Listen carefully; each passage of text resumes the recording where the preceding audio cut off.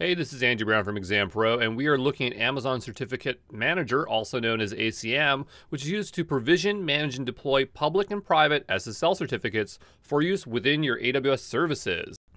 So let's look at ACM a little bit more in detail. It handles the complexity of creating and managing public SSL certificates for your AWS-based websites and applications.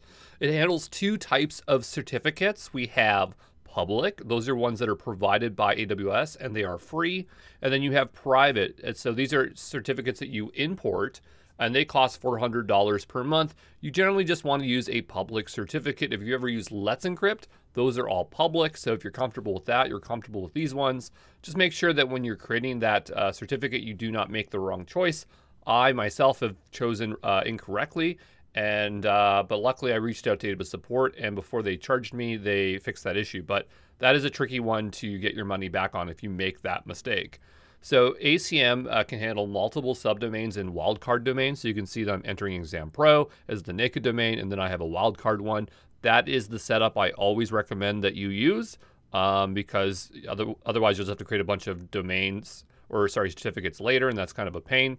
And ACM is attached to very specific AWS services or resources, so you can attach it to Elastic Load Balancer, CloudFront API Gateway, and you can apparently use it with Elastic Beanstalk, but I'm imagining that is through the ELB. So those are the three services you need to know that ACM attaches to, so remember that, and there you go.